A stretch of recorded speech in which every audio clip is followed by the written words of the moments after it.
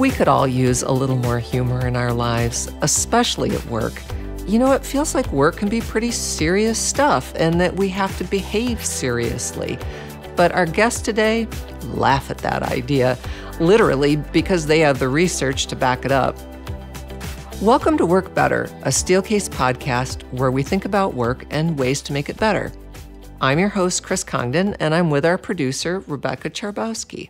Chris, I might be one of those people who takes life a little too seriously. No. I get that a lot.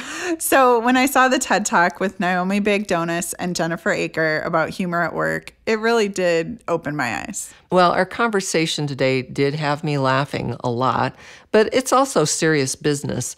Naomi and Jennifer wrote a book called Humor Seriously: Why Humor's a Secret Weapon in Business and in Life. And they actually teach a class about humor at the Stanford Graduate School of Business. Oh, I wish I'd had that course in college. I think most of us could have used it. So in addition to being an author and an educator, Naomi's an experienced designer. She coaches executives and celebrities on everything from Saturday Night Live to corporate meetings. Jennifer speaks on the application of behavioral science to help companies and leaders impact well-being. And she's published in leading scientific journals and co-authored even more books, including The Dragonfly Effect. And maybe more important than that, they have a really cool quiz on their website, and you can identify your own humor style, which we all have. And I think they guessed yours, right, Chris? Yes, they did, right away. Very cool. So we're going to link to that in our show notes. Everyone should give it a try. And if you like this episode with Jennifer and Naomi, pass it on to a friend or a colleague who needs a laugh. Yes. Naomi and Jennifer, thank you for joining us on Work Better today. Hello. Thanks for having us. We're so happy to be here. I am happy that you are here too, because I could use a little more humor, I think, in my life. And I'm excited to talk about that. But before we get into that, I really want to know your backstory a little bit, because you're both teaching at the Stanford Graduate School of Business. And, I remember when I was working on my MBA a million years ago, like there was not a lot of laughter that I remember. There were other emotions, perhaps, a lot of fear and other kinds of experiences. But I'm just curious, like how you got started in, I'm going to say, the funny business. Excuse the pun. That was like a bad dad joke, but You're starting off strong. all right. Jennifer, why don't you start? How did you get started on this path?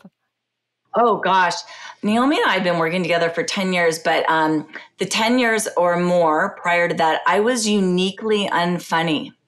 I Really? did not have a sense of humor. I was voted the least funny person in my family. I was After the busy dog. After the dog. It was so, the dog is actually at the top of the list, but I'm decidedly at the bottom rung. And I was fine with that. You know, as a scientist, you're trained to like, not necessarily prioritize humor. And so, but I found myself in a place where I was really burned out, doing very meaningful things, but burned out. Mm-hmm. And when I asked Naomi to actually guest lecture in my class, which was the Power of Story class, I noticed how she taught the class. For an hour and a half, she had the students laughing wildly. And more importantly, 8 weeks later, when they did ratings, they not only loved her content, they retained her content. And it put me on this path of understanding, wait, when does humor help in our own lives and also in business? And that started our collaboration. Cool. Naomi, what about you? And I came from the opposite angle of Jennifer, where humor was always super, super important to me and to my family. We had a long tradition of generations of my family members that really, really embraced humor, from, hosting skit nights in the basement during the Depression to having really serious illnesses in the family and having humor be part of the way that we cope. And so growing up, I was raised with this family or with this value that humor is a really important thing to foster in your life. And so I was doing improv comedy, but I realized that in going into a professional job out of college, as many of us do, I had the experience that now we have research-backed We have data that shows that this is a really common experience for people. But I essentially started leading a double life where at work, I was serious and professional, extremely poised, and completely humorless. And then outside of work, I was having so much fun. And I had, such personality, as we all do.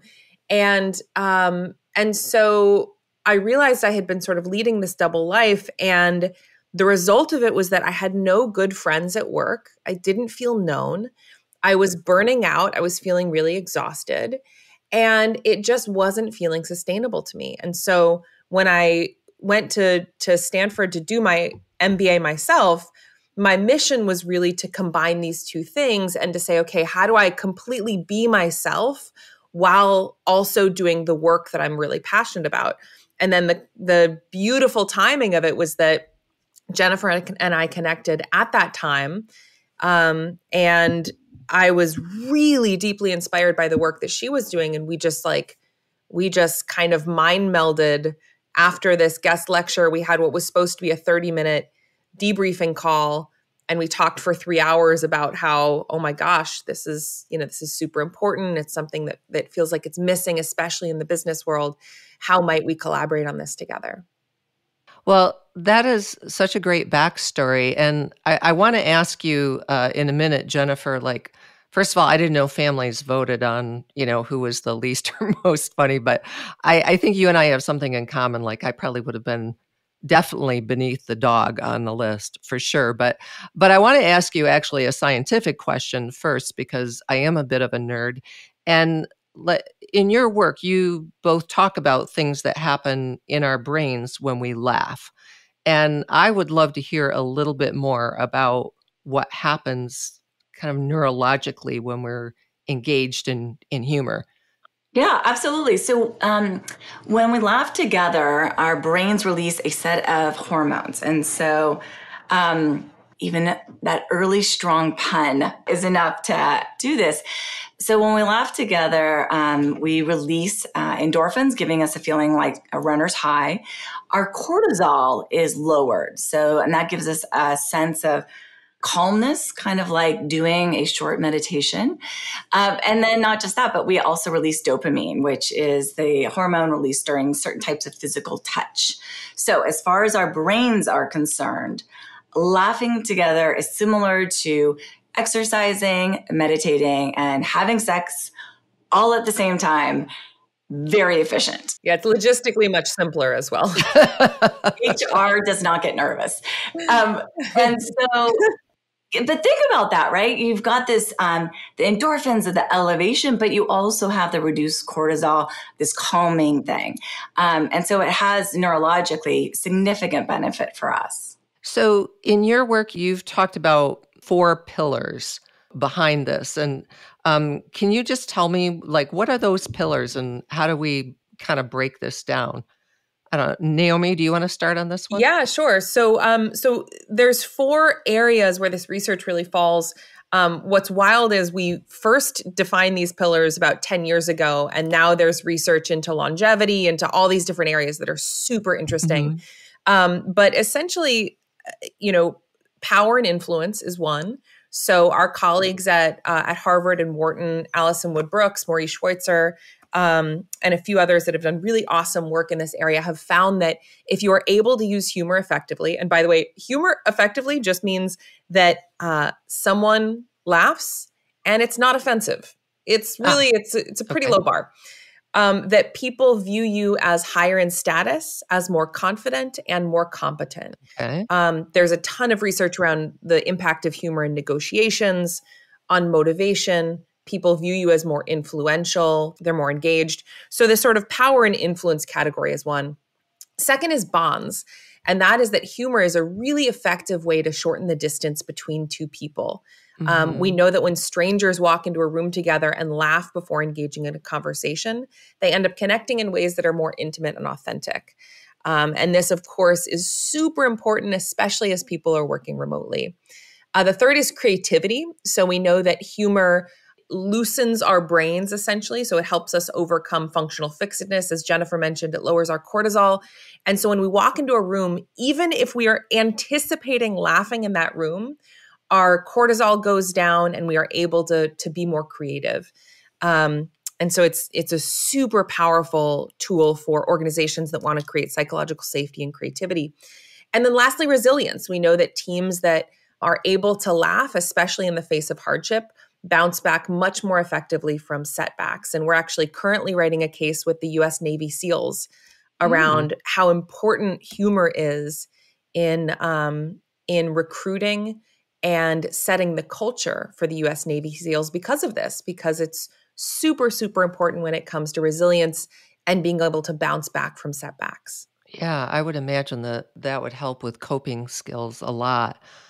So one of the things I just wonder about when we think about there's great benefits to humor, but there are probably other people who, like me, are going, but what do I do if I'm not funny?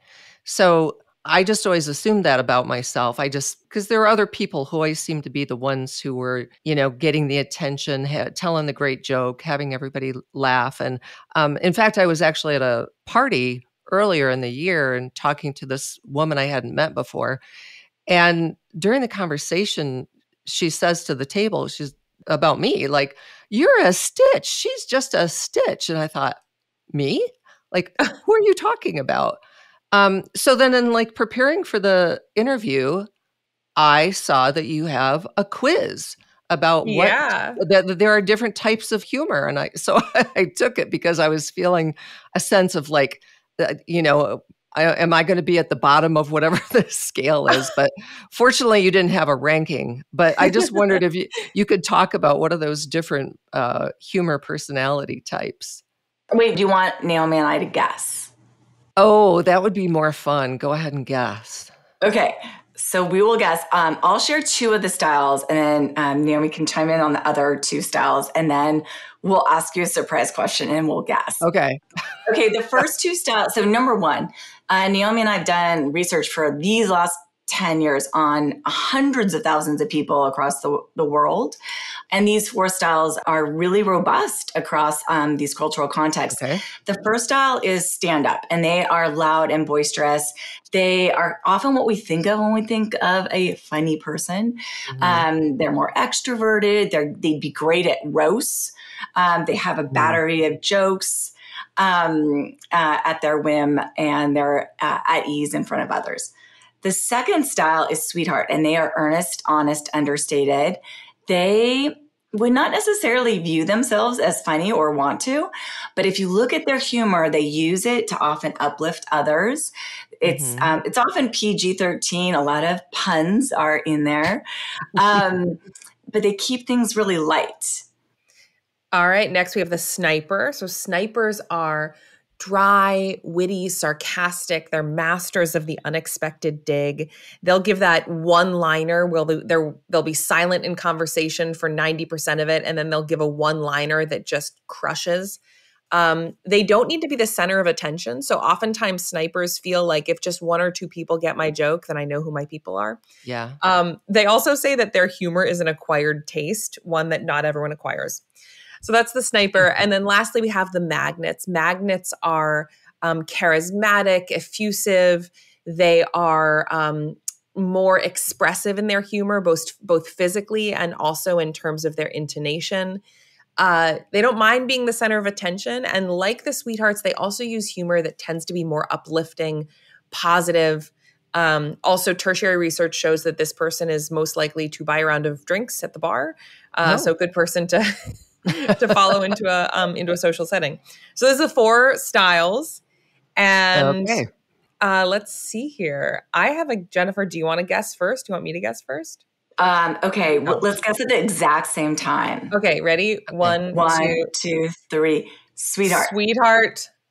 Well, magnet? You're pretty good at this.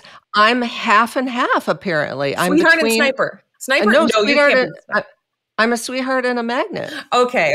Yeah. And I was like, oh, well, first of all, I'm something. I mean, I just felt good about that. I was like on the chart somewhere. But that just really surprised me because I don't think of sweetheart as being a term that I would be described as, but maybe that's because, I don't know. When I think about things that are funny, I do like silly puns and silly things that'll just make people smile, I guess. But so we all have a humor style, right?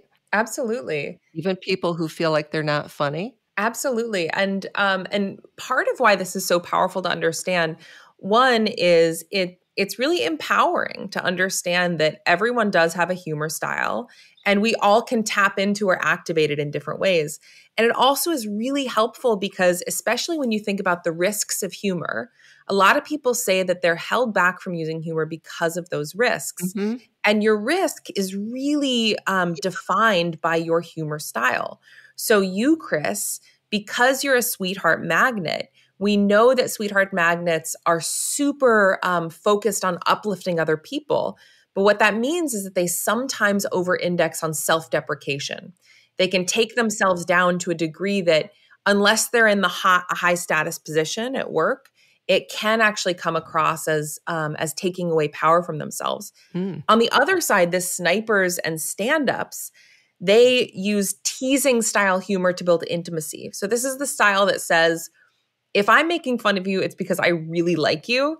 And we all know this style, but if you're using that style of humor with someone who's a sweetheart or a magnet, or you don't have the relationship quite yet, then that humor style can backfire. It can feel off-putting, or it can hurt feelings. So it's a really powerful tool to both bring out your own style, to have more empathy for other people and appreciate their styles, and then also, of course, to mitigate some risk.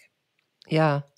So what advice do you have for, people who say, yeah, I think it would be good if we all laughed a little bit more and didn't take ourselves so seriously? Like, what advice do you have for people at work about how to bring humor into the workplace in a way that's going to work for everybody? The first thing to know is this is not about being funny. And that sounds easy to internalize, but it's actually really hard because we often equate being funny with humor. But they're actually really different. And, there's very different types of humor that help you understand how humor and funny is different. It's also a couple of other insights that we share with our students. Number one, this is more about finding truth. And then being able to share that truth, which is often quite funny, with a sense of levity. We talk about being on the precipice of a smile. So it's like you're walking around and you're noticing truths and observations in the day-to-day, and often they're quite funny. And so if you take that mindset of walking through life on the precipice of a smile, expecting to be delighted rather than disappointed, you will start to observe these truths that you can note to yourself or share with others with a little bit of levity. And if we have time, we can share a couple of tactics there too. But the second insight that we share with our students is, again, this is not about being funny. And so never ask yourself before you say something, will this make me sound funny? You always ask, how will this make others feel? And so you're training your brain to be able to read the room and know what is needed in the moment. So much about being competent is about knowing what the room needs. What is the goal of the meeting? How are people feeling? And what is best served in that moment to move that group ahead?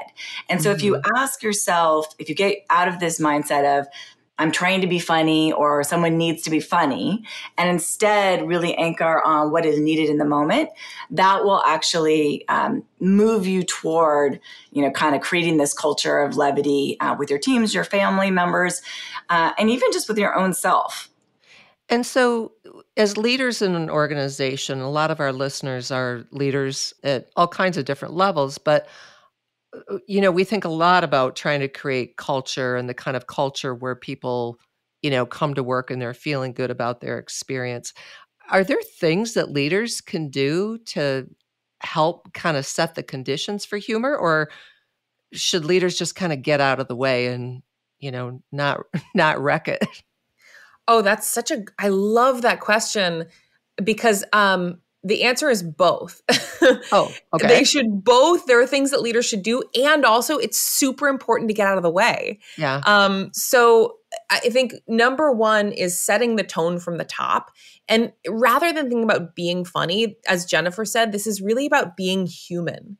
So if we show up as humans, as leaders who talk about their extracurriculars, who talk about what they're passionate about, who mention, hey, I went on a run with I took my first backpacking trip with my 11-year-old, and it was a complete, dumpster fire disaster, and tell the story of that.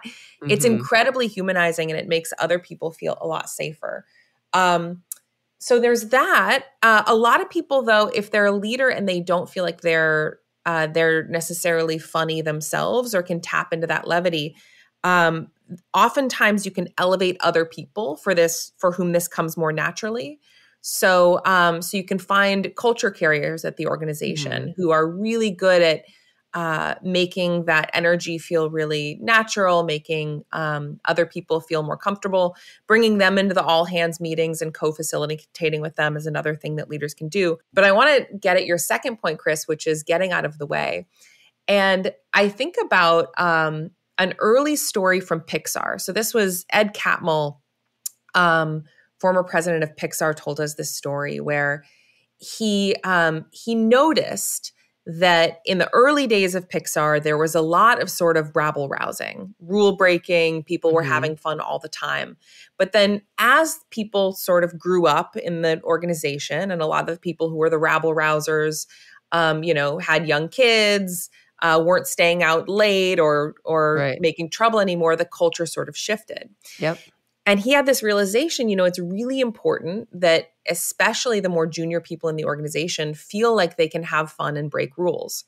And so what Ed did was he asked around the more junior people and he said, hey, who's someone who has a lot of fun, knows how to break rules? And he sort of whispered and he found a couple people, one woman in particular who was like really, really great at having fun and breaking rules. And he said, listen, I want you to know that that's a really important part of this culture too, and you're not going to get in trouble for doing that type of thing. And then a couple months later, they were like shooting water bottle cannons in the parking lot and breaking windows and things like that. And so I think it's a bit of both. It's both setting the tone from the top, that you can bring your full self to work here. Not that you can be funny, but you can bring your full sense of work, your full self to work. And then second, really recognizing that part of your job as a leader is just to not kill the fun. Yeah. Well, so I work with a woman who, she loves costumes. She loves Halloween, but like, it doesn't have to be Halloween, like on her birthday. Like she came in the full regalia, the birthday crown, and like, she totally owned it. And I love that about her. And I guess it would seem like as a leader, like let that happen, as opposed to, kind of frowning because she wasn't appropriately dressed. Just encourage that kind of stuff when it happens, right? Yeah, totally. Yeah, totally. Just a little bit of physical humor. One of the things I was wondering about is, speaking of physical, is like physical presence. We think about this a lot because, it feels like something really good happens when you're all like together in a space. Like that seems to create conditions where, I don't know, laughter just seems to happen more. But what do you think in terms of your work? Is it a challenge when people are located all over the world? We're on video, we're doing hybrid work, that kind of thing. Does that make it harder to have humor at work? Well, yes and no. Number one, physical proximity and just being around each other certainly helps you better, read the room, understand the energy in the room, understand what someone's actually experiencing, feeling, doing, and what the team's goals are. So yes, but that said, one thing that COVID has taught us is that the different modalities of interrelating with others certainly presents its own opportunities to create humor and levity. One of our co-lecturers, our co-lecturer, Connor Demon Yeoman, who was the CEO of Merit America, along with his co-CEO, Rebecca, he shares a story right at the beginning of COVID And he shares with our students how he was running his first ever all hands meeting. And he was very nervous. He was very worried. Everyone was sort of scared and nervous. He starts his meeting off and then he passes the deck and the screen to Rebecca. And he pretends to forget to leave the screen share on. So everyone's watching him as he goes to Google, starts typing in something, and everyone's petrified for him. And he types in things inspirational CEOs say during hard times. And everyone loses it. And he comes back to the screen and he's like, I just want you to know you can trust me. And so, and he plays with it. And everyone's laughing. And they came up to him afterwards and said to both of them that it really was the first time that they had laughed in so long. And it felt like therapy. And so that just kind of illuminates, we know that leaders with a sense of humor are seen as about 28% more admired and motivated. Their teams are twice as creative. They're about 15% more engaged, and the bar is so low. You can do something as funny as a sort of a dad pun or mom pun or something like what Connor did, and it has extraordinary impact. And it can be done even if you're not together in the same time. Well, thank you. I will start Googling ridiculous things and letting everybody see those at work. One of the reasons I was really excited to talk with both of you is this season on Work Better, we're thinking a lot about joy. And is joy at work even possible? We think it is. And so I wanted to wrap up by asking each of you just to tell a quick story about a moment that you've experienced a little bit of joy in your work. So Naomi, why don't you start? I'll put you on the spot. I think the secret is to find a way to work with people who you love, or just relentlessly be yourself with the people that you work with, and eventually enough exposure, you're probably going to end up loving them. But for me, working with Jennifer over the last 10 years has been basically a series of really, really having fun and laughing together. And so I have lots of examples, but one that comes to mind is whenever we are teaching and, we'll be on a Zoom with 200 executives from all over the world, and one of her kids will accidentally walk by in the background. And most people would just be like, oh, okay, my kid is passing in the background, no big deal. Jennifer, without fail, will stop everything and go, wait, Coop, come here, come say hi. And then stop everything. And the whole Zoom is laughing because now Cooper has to come over and say hi. And she's like, oh, this is what happened. Cooper, she'll ask him a question that the students have to answer. And he's sort of wanting to get away from the screen, but also is the best sport ever and the most intelligent kid. Anyways, anytime we're on Zoom with Jennifer and anything goes wrong in the background, whether it's a kid walking by, a dog barking, she just embraces it, and it always cracks me up. That's awesome. Jennifer, what about you? Have you ever had a moment of joy at work? Oh, absolutely. I bring my dog to work all the time, who's, by the way, Naomi's god dog. And anything he does, it brings about joy, not just to me, but everyone around him. He remains number one humor hero in the family. And I am still last.